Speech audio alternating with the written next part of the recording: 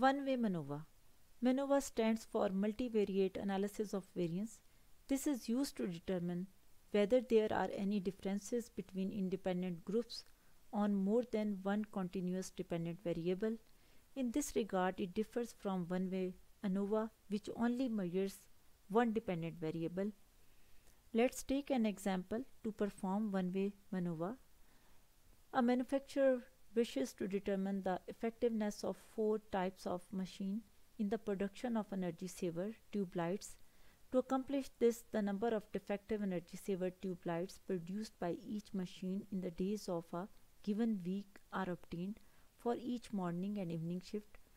Perform one-way ANOVA to find out difference between machine and between morning and evening shift.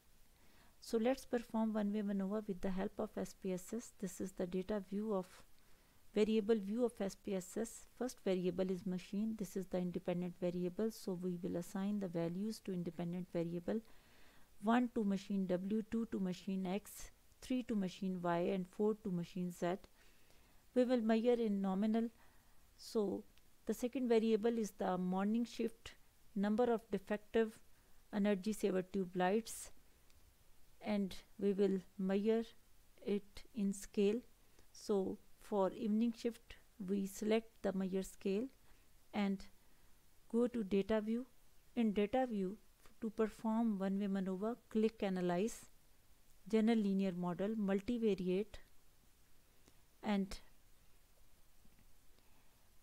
dependent variable are the morning shift and evening shift. So these two variables shift to dependent box, and machine is the independent variable. Shift to fixed factor and press the button option. In option, you will select descriptive statistics, estimate of effect size, homogeneity of test. Press the button continue and press the button post hoc, and here you will select machine and shift to post hoc test. For here are number of tests, but I am going for Turkey.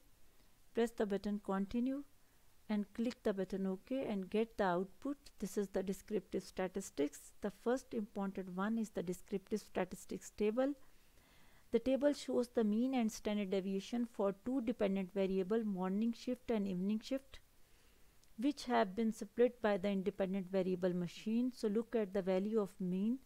The value of mean value of machine Z is greater than the other machine mean values, and in evening shift the mean value of machine Z is greater than the W, X and Y machine. So moving forward, look at the box test of equality of covariance matrix. So this test checks the assumption of homogeneity of covariance across the groups. Here no significant difference between the covariance matrix because p-value is greater than 0.05. Therefore assumption is not violated, and Wilks lambda is an appropriate test to use. If we had violated this assumption of homogeneity of covariance, one could use the Pallis trace, and in multivariate test you can see the values of Pallis trace and Wilks lambda. This multivariate test go to effect. The second effect is machine Wilks lambda, and here you can see the value of F, which is 3.864, and p-value is less than 0.05, and this indicate one-way MANOVA was statistically significant results, that we have a significant value of p which is less than 0.005.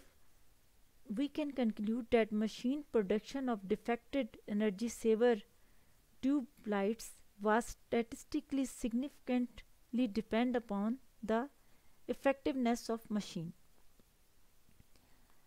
Now moving forward, this is the Levin's test of equality of error variance. So p-value is greater than 0.05, and this table indicates error variance of the dependent variable is equal across the groups. It means morning and evening shift variances are equal. So the next one is the test of between subject effect and test of between subject effect is the univariate ANOVAs, and this can be used to determine how the dependent variable differs from the independent. Need to look at the test between subject effect table.